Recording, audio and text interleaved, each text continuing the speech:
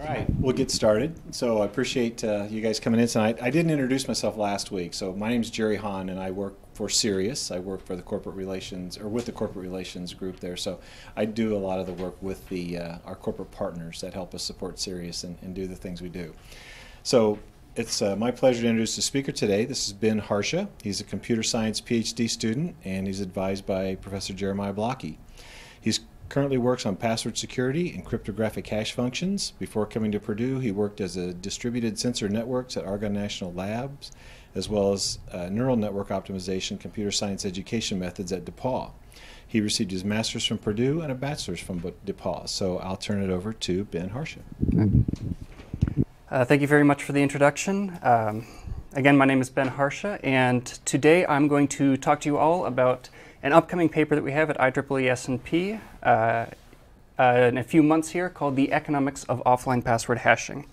This is joint work with Professor Blocky, myself, and Samson Zhou, who is another Purdue student. So to start off, we're going to be dealing with offline password cracking here, and I think it's important to at least do a quick review of kind of the basics and the background of what exactly we're dealing with and what sort of systems we are going to be handling today. So first, it's important to understand exactly what sort of password storage we are dealing with here. So if you are registering an account on any service, in this case it looks like a PlayStation, you're going to send over a username and some password along with it. Now when the service receives it, they are going to store a record that contains your username. They are also going to have a randomly generated section called the salt. And what they're going to do is they're going to take your password, concatenate the salt in some fashion, and then hash the combination of the two to get a final record that they store. And the purpose of this is essentially that you never are going to store a plain text password, and you are salting to prevent what's called a rainbow table attack, which is where you are able to just pre-hash a bunch of common passwords and essentially look at the hash and do a quick lookup to find people's passwords. So this is the standard way that passwords are stored, and unfortunately what inevitably tends to happen is that these companies make some mistake and an adversary manages to get all of these records. And once you have these records, what can then happen is an offline attack, which is what we will be talking about today. And in this case, they have your username, your salt, and the hash of your salt and password, and they can toss this into some local machine and run some program like John the Ripper and try to brute force attack your password. So you'd like these to be like an uncommon and rare situation, but unfortunately, if you've been reading the news in the past few years, these have become a common problem, as you can see from our little wall of shame here. And this is not just limited to smaller companies, but even pretty big names like Yahoo or even security-related companies like LastPass have had breaches in the past few years that release records of this type. So there are a few key questions that we are hoping to answer today. And the first is, can we predict how many users' passwords a rational attacker will crack after a breach? So what sort of number, what sort of percentages are we looking at losing through this? And there are a lot of factors that we need to handle to be able to answer this question. So we need to know exactly what a password is worth to an attacker, literally in terms of money in this case. We need to know how much it is costing them to make every single guess they are going to perform to try to crack your password. We need to know things about the market such as diminishing returns. And what I mean here is, say that you're an attacker trying to sell a lot of these passwords. What happens if you were to, say, flood the market and release a million at once? Are you going to maybe reduce the value of each one as you're releasing more and more?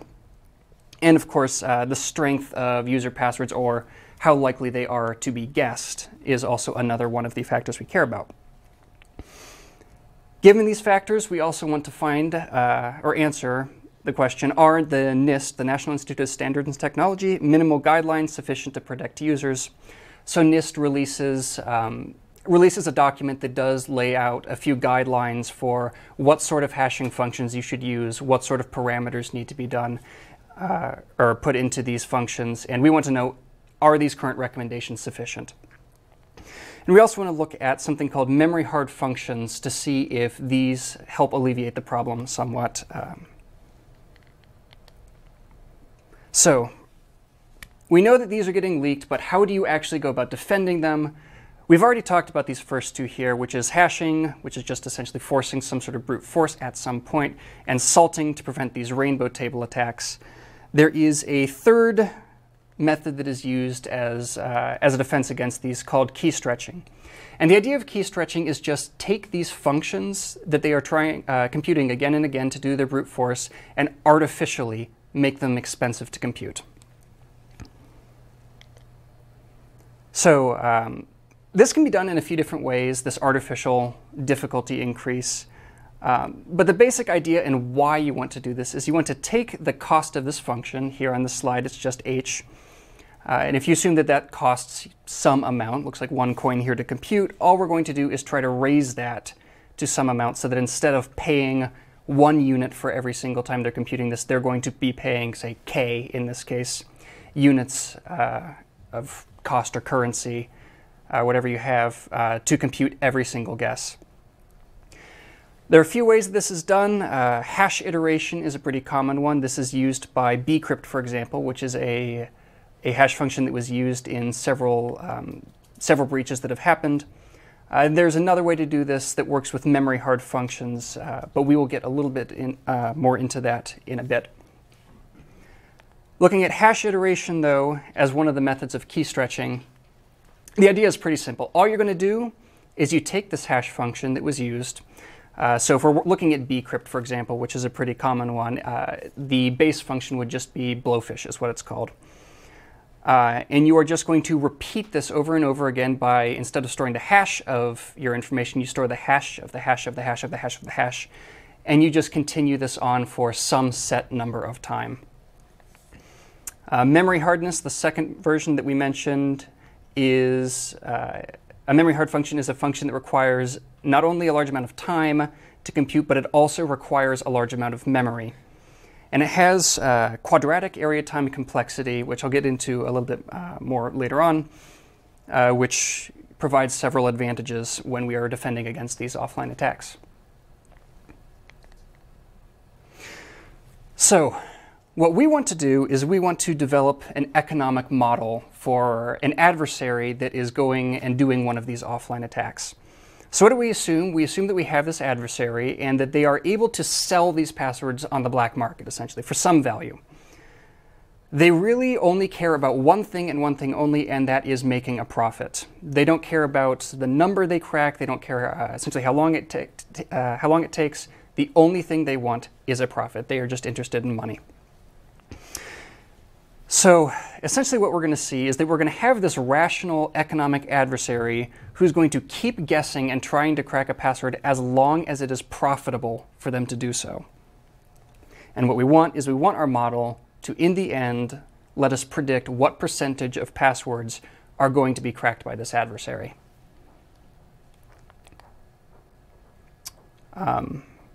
So again, reiterating, they have this list of hash passwords. This formed the record that we showed earlier. They're able to sell it on the black market. They do have some restrictions, though. So there's some operating costs associated with this. Every time they make a guess, we're going to assume that they do have to pay some sort of cost, even if it is very small, to make that guess. And so at this point, we've got a situation in an adversary we're dealing with. We've got a few more questions that we need to answer. So things we need to answer to really come up with some sort of model and to be able to answer our questions are, well, how much does it cost to actually make these guesses? What are their operating costs, essentially? How probable are certain passwords? This is important because we need to know, for each guess, how likely is it that they are going to succeed? And kind of an interesting question, how much is your password worth? What are people actually out there paying for these passwords after they have been cracked? So we'll go through these and hopefully they'll give you guys an answer for all of them. So the first problem we had is finding how much does it cost to make every single guess, which is just a parameter we're going to call k here. A lot of these functions, such as bcrypt, scrypt, or pbkdf2, have some sort of time parameter t that gets put in here. Essentially a parameter that says how long should you run this function or how expensive should it be to compute. They are usually based on some sort of underlying function like SHA-256 or blowfish, and in the case of bcrypt or PBKDF2, these are just being run again and again in this hash iteration method. So we just have two steps here when we're dealing with these hash iteration methods, which is first we just need the cost of the underlying function, and then we're just going to multiply this by the time parameter t to get our final cost. So how much does it cost to make a single guess? It is just the cost of whatever the base function is times however many times you're calculating the base function. And this will give us an idea of what it costs to make every single guess. So how much do they cost? We've got a few estimates here. So back in 2014, Bonneau came to an estimate of 7 times 10 to the negative 15th dollars, that's US dollars, per calculation of SHA-256. He actually did this by analyzing the amount of hashes that were performed for a while on the Bitcoin network, and essentially compared that with the rewards that the miners were getting, and used this as a way to estimate how much is it costing, or how much is a single calculation worth. So that was back in 2014. We actually have one from a few months ago, just kind of some back-of-the-napkin calculations. There is a piece of hardware called the Antminer S9 that's out, for example, and it is just a dedicated piece of hardware that does nothing but compute SHA-256. It can do 14 trillion calculations of this function per second, and given this, the amount that it costs, how much electricity it uses, which is well published in their specs, and based on how much electricity costs, we can actually come up with an idea of what does it cost to run these functions on something like this. In this case, we are looking at about 10 to the negative $18 to compute every single base SHA-256 evaluation. Here's the big point right here. These are cheap. It is incredibly cheap to calculate these, and you can do a lot with a single dollar even. So next, we've got our base function. All we need to do is that final step here, multiply this by whatever our time parameter t was, and let's see what it would cost to make guesses given some certain breaches. So here is a nice interesting table, at least I think. This is showing a lot of breaches that have happened in the past 5 or 6 years. So from these, we actually do know, in many cases, exactly which function they were using. We know how many iterations they were doing, seeing as all of these were using hash iteration. Well, unless you're linked, in which case they were just doing a single SHA-1 and not doing any key stretching. And from this, we can actually look and figure out what these costs are. So if you can look through here, it ranges and varies wildly, and it depends very much on what parameters they've picked. If you are attacking the LinkedIn set right here, you can imagine that every single guess that you're making is 7 times 10 to the negative 15th dollars, which is, exceedingly cheap. Or we have breaches such as LastPass, where they had much higher key stretching parameters, which bumps up the cost per guess that you're making. So still pretty small at 7 times 10 to the negative 10th, but a lot better than if nothing had been done at all. So, given our little table here, we can actually say that we know how much, or we have estimates for how much it costs to make every single guess. And so now we need to know, for each of these guesses, how likely is it that the guess is going to succeed? And from this, we need to know, well, how probable are certain passwords? And to do this, essentially to find out how likely each guess is to succeed, we need the distribution of passwords. So I don't know if you guys have seen anything like this before. These are actually lists of the most common passwords, this being a security group and the people watching it being a security group. I hope yours is not up here. If it is, come talk to me afterwards, please. We need to have a little chat. But we want to know how probable are all of these. There's actually some previous work out here on this that gives us a nice starting point. Wang et al. Published something a few years ago that was giving the idea that passwords follow something called Zipf's law. So this was originally a law that was found in natural languages and how common certain words are.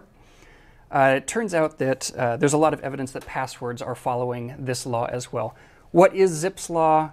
Well, essentially it's just this formula that you see on the board here. The probability of a password, P, is just C divided by I, or whatever ranked password we want to pick, to the power of S. C and S here are just some parameters that you can find, and you just plug them in. And so if I want, say, the most common password, I'm just going to plug I equals 1 here. I have C and S, and you can just, turn the crank and figure out how likely a password would be if this is what happens. So, and what it kind of looks like is just an image there of a general basic idea of what Zipf's law distributions look like.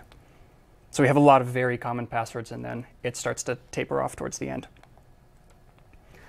Why does this matter? Why does it matter that passwords follow Zipf's law? Well, first off, it's actually pretty easy to check if something follows Zipf's law, and we can get these parameters pretty quickly as long as we have the right information available.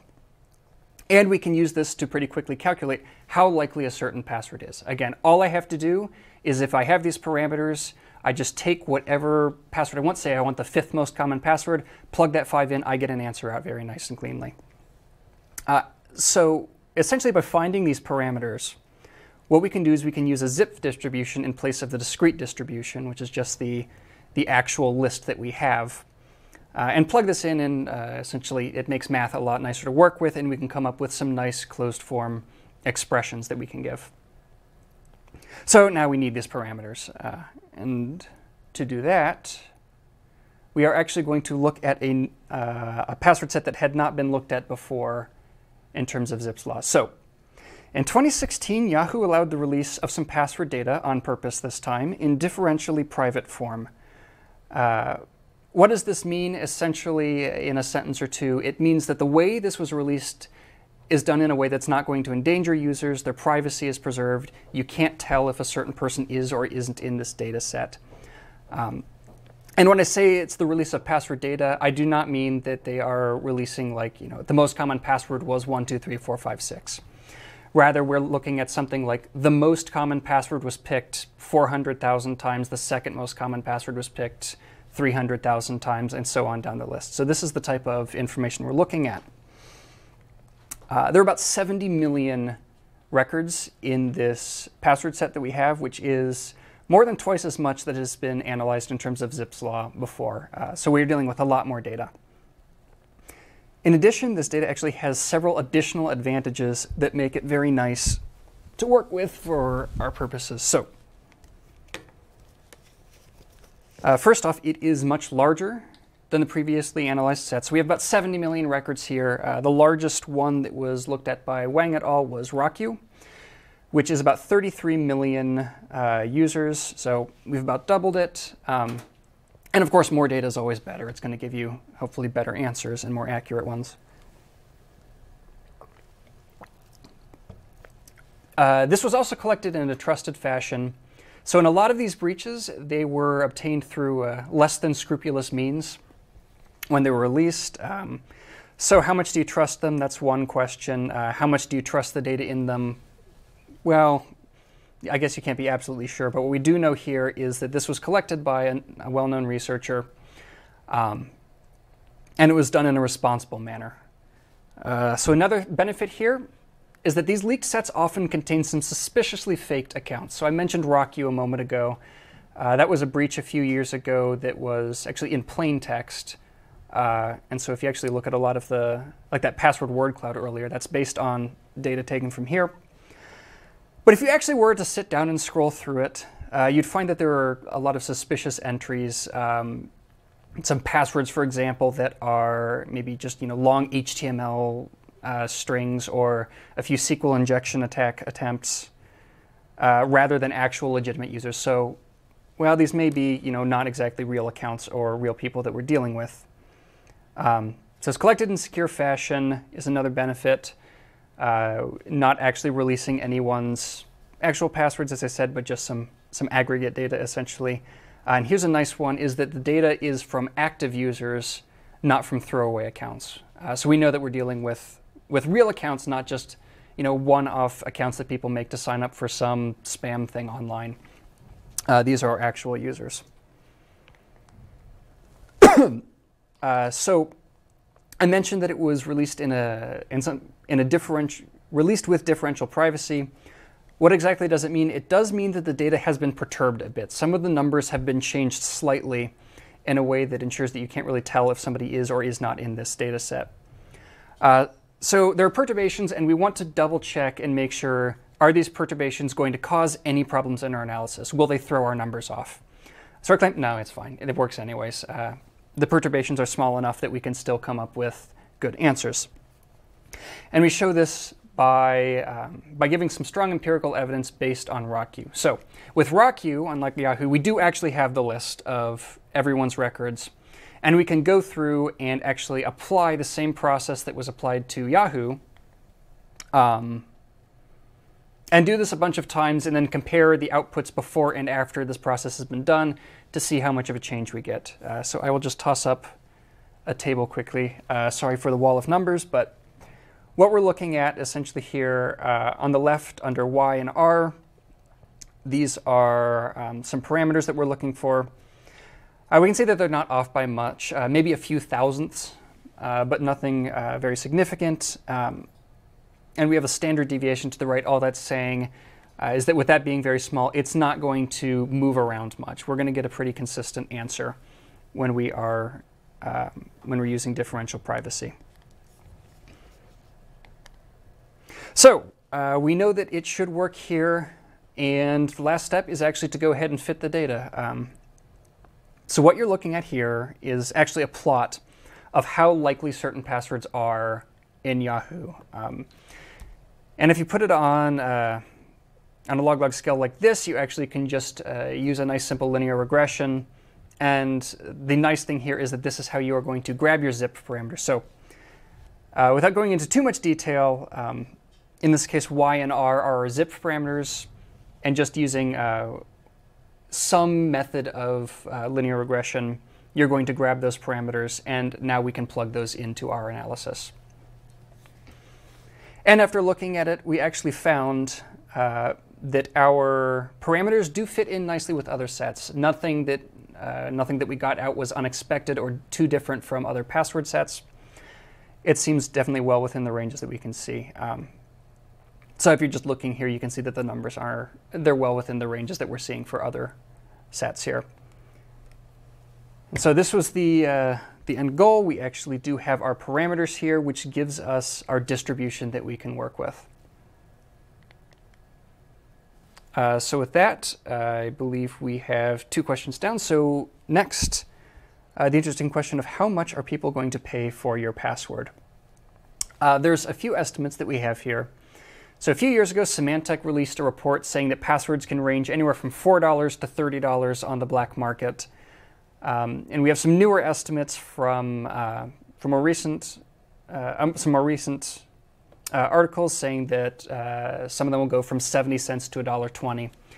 And I believe these are actually from Yahoo specifically, so definitely relevant for what we're looking at.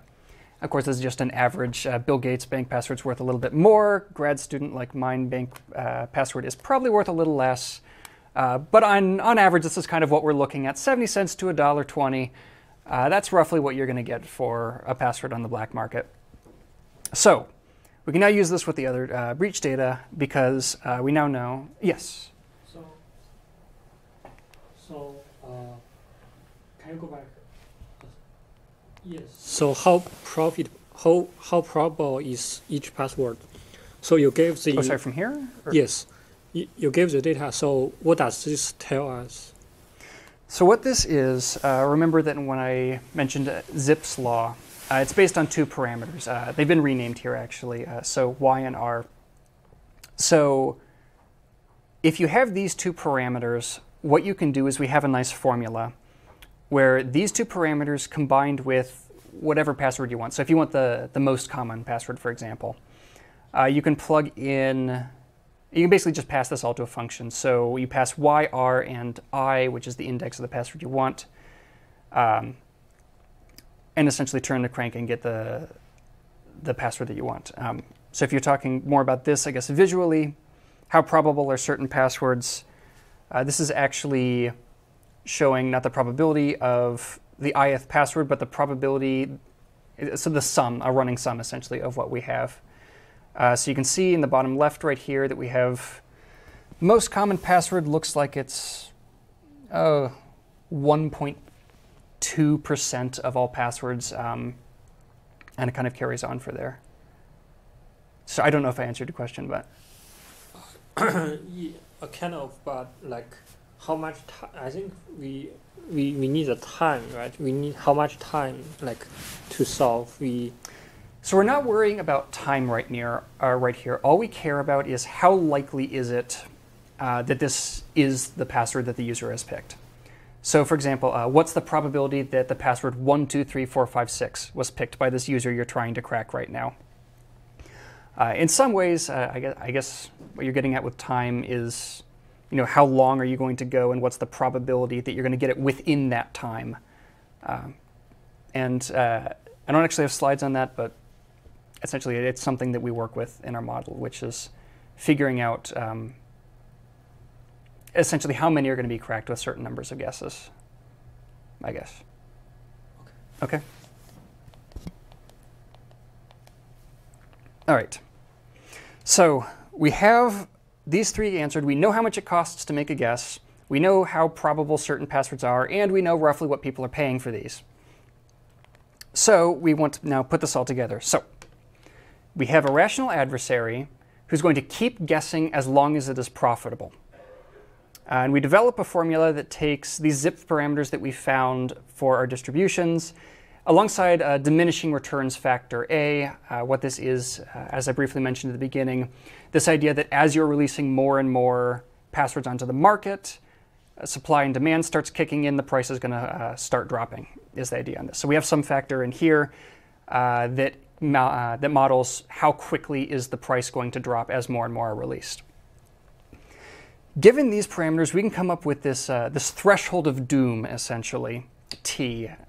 And what this means is that if the ratio between the password value and the cost to make each guess is above some number that we can calculate, then the adversary should try to crack 100% of passwords. That is, it is always profitable for them to keep guessing, and they should keep going as long as they can to make as much money as they possibly can. So I will just toss up a bunch of crazy formulas here on the board for just a second. I know it's a little messy, but here's the key takeaway from this. We've got our 5 parameters here. The password, well, going in order, Y and R are zip parameters. We have that. We got it from the Yahoo dataset.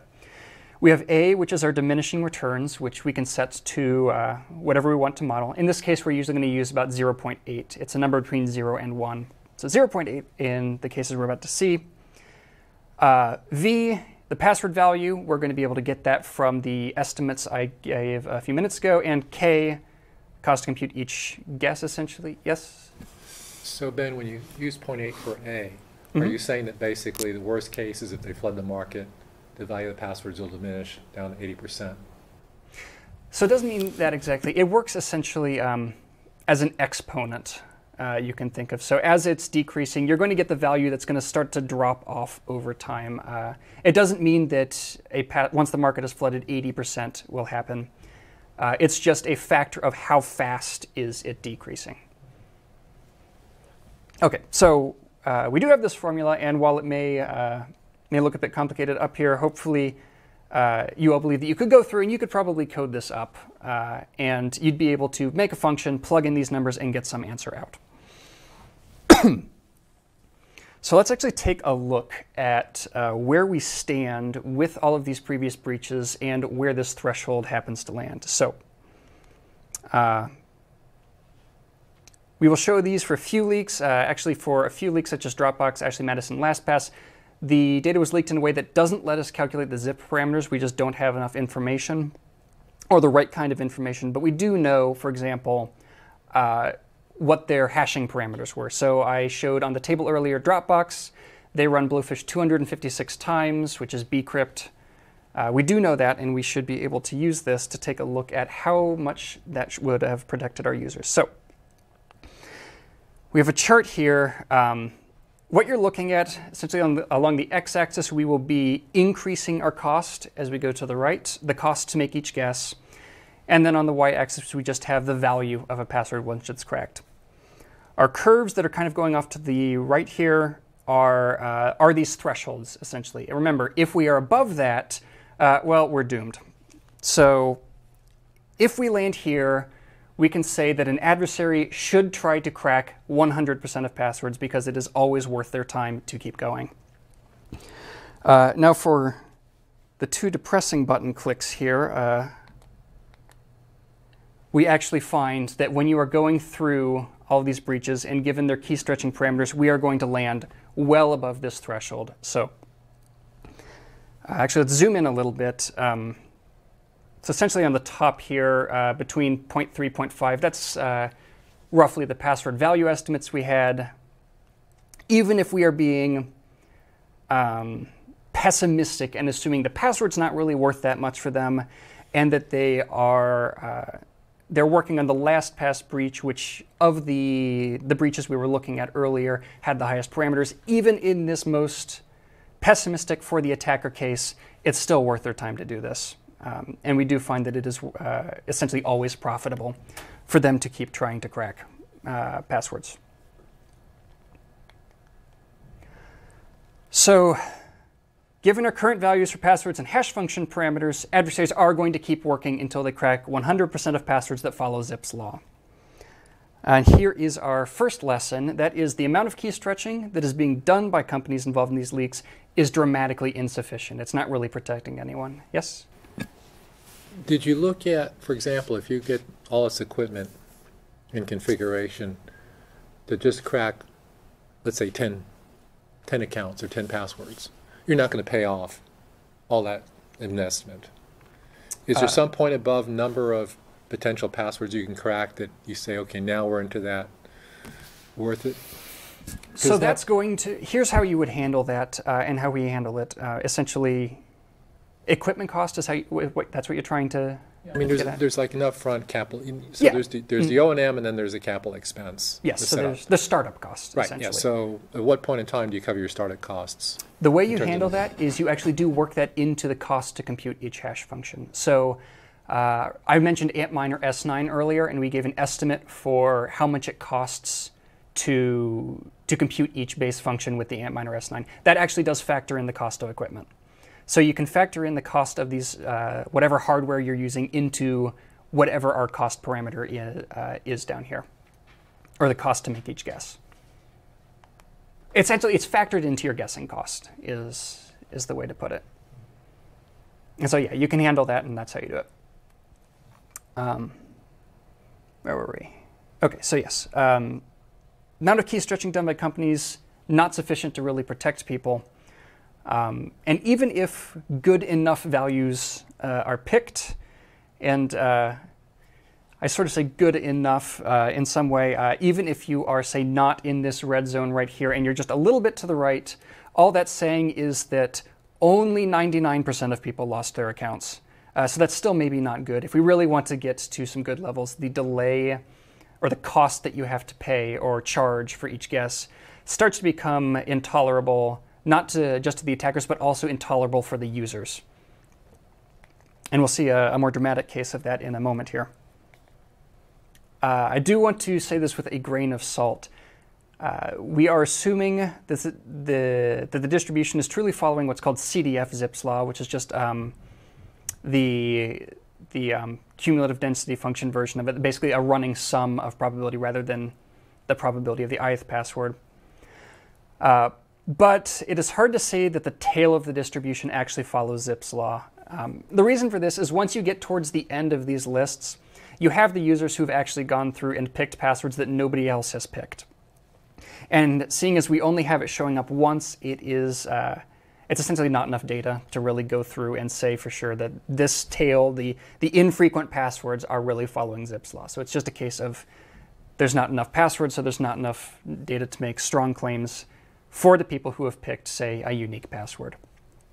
But it does hold as long as passwords do follow this pattern. And from the charts earlier, hopefully I've convinced you that a lot of them really do. So as long as this pattern is being followed by passwords, it's worth an adversary's time to go after them. It is going to profit them to continue attacking. So hopefully we can find a way to stop this and get ourselves into a better situation. So next we'll take a look at the question of memory hard functions and can these actually help. So everything that we've talked about now and all of the functions were hash iteration. That's again just the hash of hash method. Why are these so cheap and why is this working? Well, it's possible to use custom hardware to calculate these very quickly. Whereas, say, if you're, I don't know, Facebook or something, you have basically standard servers that are going to be running here. They're using general purpose equipment and not the same equipment that's being used by an attacker. So, can we actually stop them from doing this? Can we force them to basically be on the same playing field that everyone is? And the answer is, yeah, we can use memory hard functions to do this. What are they? They are functions that take a large amount of memory to compute. By large amount, we can talk hundreds of megabytes or gigabytes in this case to compute these functions. And the amount of memory used is a parameter, just like time tends to be. So while computation time is faster with specialized hardware, memory accessing is not. That is, especially when you're dealing with gigabytes, the amount of time it's going to take an attacker to access some location in RAM is going to be the same amount of time that it's going to take you to go and access. And so what you're going to do is you're going to make that the bottleneck rather than computation time. Question. Yes? Is this are these memory hard functions will make the authentication process much more expensive for the regular server, let's say, to authenticate a regular user? In terms of memory, yes. It is going to be more expensive. As I said, these could use maybe hundreds of megabytes and a gigabyte to compute, which of course is more than is currently used. So, I mean, if an adversary has to pay it, you also have to pay it when you're calculating it. So in terms of memory, yes. And with these functions, much like with hash iteration, the amount that you're using is not just a fixed amount, it's a parameter that you give. You can say, I want you to use this memory hard function, use 2 gigabytes of RAM to do this. That's just something that you put in. So it varies a bit. You can adjust the cost according to what you have. But in terms of memory, yes, it does. Anything an adversary has to pay, you have to pay as well when you are doing this. But hopefully I'll convince you it's worth it. Why are we going to use them? So while it does increase computation cost in terms of memory, it doesn't necessarily mean that we're going to pay a large penalty in terms of computation time. So we're going to rework our model a little bit. Earlier I was saying that the cost k is just t times whatever the hash function costs. I'm going to add in one more factor now, which is t squared times whatever the cost of memory is. So it turns out that memory is going to be it's going to scale quadratically for cost in this case. And this is an area times, so area complexity times time complexity very roughly. There's a few nuances in there, but that's the general gist of it. We're going to make that a quadratic case. We're going to plug in our same costs that we were just using for hash functions. So this is the more pessimistic for the attacker case of 7 times 10 to the negative 15th to evaluate the base function. And memory, we're going to say, is about 1/3000th of that. Yes? Why there is a square? Why is it square? So it's a little bit of detail on how these work. When you are doing a memory hard function, it tends to be filling an array, essentially.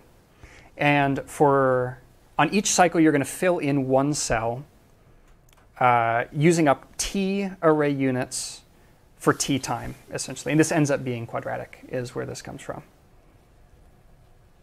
So this is area time complexity, not time complexity. We're using both right here. So 2 units of memory for t units of time gives us our squared factor right here. All right, so we can actually plot this and try to see what sort of advantages we have going. So what you're looking at right here are the effects of what we have. And this is not looking at value right here. What we have on the y-axis is the estimated number of passwords that are going to be cracked, versus on the bottom just how difficult we're making it. What's our t parameter? And what you can see, so on the right we have our non-memory hard function versions, and on the left we do have the memory hard functions. And in this case, left is good, right is bad. And we can get, essentially we can save a lot more people with a lot less work. I mean, we're not going to hit 0 here because no amount of security is going to protect the person who picks 1, 2, 3, 4, 5, 6 as their password. But we actually can really start saving a good number of people here. So just to give an example of just how much less work you need to do to protect the same number of people. Let's just say that we're trying to protect 80% of people, so we're only going to allow 20% to be cracked. If we're looking at a memory hard function, we need to run this for about 250 milliseconds, which isn't too much time. You can imagine a server handling this. And you're probably not going to blink an eye. You're not going to care too much if you have to wait a quarter second to log in. If we want the same level of protection without this, it's going to take 2 minutes. And while you are willing to wait for the memory hard function, I don't think that you're willing to sit there and wait 2 minutes to log into every single thing that you can. You're just going to run away and you're going to start using whatever service is actually going to be fast and usable and accessible to you. So in some ways, we do actually need to worry about are users even willing to tolerate these delays. So if you want to keep them safe with hash iteration, no, they're not really going to tolerate that delay. It's way too much. But with memory hard functions, we're really looking at pretty reasonable computation times here for protection. So to kind of sum it all up, what have we done today?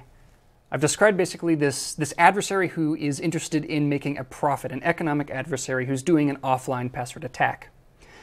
We actually presented, this is the strongest evidence to date that passwords actually do follow Zipf's law. The depressing thing is that the amount of key stretching used in practice right now is often insufficient to actually protect users from these offline attacks. So recommendations we give as a result of this, we actually recommend that NIST standards be updated. We want to disallow PBKDF2, which is one of those hash iteration functions, and we want it to be required to use memory hardness. At the moment, they actually offer 2 options. They do say that you could use PBKDF2 or another memory hard function, but we would recommend that the hash iteration be axed and you require this memory hardness. And we also do recommend that that NIST standards also be updated to recommend something called distributed hashing, which is just another method of preventing this whole mess from happening in the first place. Yeah? All right, let me try to summarize the last 3 slides. So what you're saying is with memory hard function, which will put a memory cost on both the user as well as the attacker, what will happen is the amount of time that it requires the attacker to check out each password will take that much longer because of the memory requirements. Yeah. So if I jump back to here, but isn't it previously, isn't it just an economic cost of buying more memory for the attacker? It's a time cost essentially. So because we have this cost essentially for using memory essentially, which is scaling quadratically, it is essentially just making it more expensive to them. Sorry, can you rephrase that question? I think I got it. So what you're saying is the memory hardening increases the time cost to the attacker. Time and monetary cost as well. Time and monetary cost, which in turn just makes it less profitable. Yes. And so, yeah, it makes it more expensive to them simply due to that extra memory cost. And on what scale does it do it? What do you mean on what scale? So, so you have the memory hard function curve on the left. If it wasn't memory hard function and it was just whatever they're using now in terms of multiple hashing, how much time does it multiply with the memory hard function over what it currently takes? Over what it currently takes? Yeah. You can see it's 250 milliseconds for a memory hard function. A normal crack would take how long? Sorry, what was the last bit? The normal cracking of a typical hashing function today, how long does that take? For just the standard ones to do it? So Antminer can do 14 trillion per second. So 1/14 trillionth of a second per one. So multiply that by whatever parameter they're using for the time. However, the key with memory hard function is we don't let them essentially cheat and get away with 1/14 trillionth of a second, we do bump them up to the same cost that you are hopefully paying. Right? Mm-hmm. With the modern type techniques used in second factor authentication, like a hardware-backed authentication scheme, will password cracking be still so profitable, or is it just based on the assumption that user doesn't use second factor? So everything we've talked about today isn't looking at second factor authentication. That's an interesting question. I don't know. It may be something that we can look at in the future. But yeah, today we're thinking about users who are not using that. Right. It's just a straight-up attack. I mean, the most straightforward thing that I can think of for deploying such a defense mechanism in a service is to begin with, to disallow those easy passwords right before the user even have the chance to set it up. Mm-hmm. The second will be having some other factor of authentication, like using either dedicated hardware or dynamically generated code being sent via another source, another channel. So, yeah, I mean, there are other defenses you can employ against offline attacks. That's right. So, I mean, you mentioned disallowing certain passwords. How exactly you do that is a whole other can of worms and could probably be another hour-long presentation.